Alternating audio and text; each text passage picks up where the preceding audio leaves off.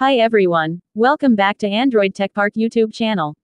Did you accidentally remove an app from your iPhone home screen? Do you want to get it back? Don't worry, it will be in your app library. Now we are going to see how to get an removed app back to your iPhone home screen. First, swipe the screen from right to left until you see the app library. Then tap on the search field and search for an app. After that, hold down the app icon that you want to re-add it in your home screen. Here select Add to Home Screen from the options. That's it.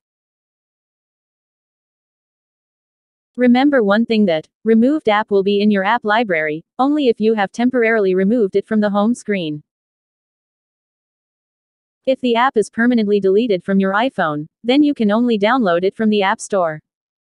Because permanently deleted apps will not be available in the app library, and those apps will be only available in the App Store. If you have any doubt regarding this, let me know through your comments.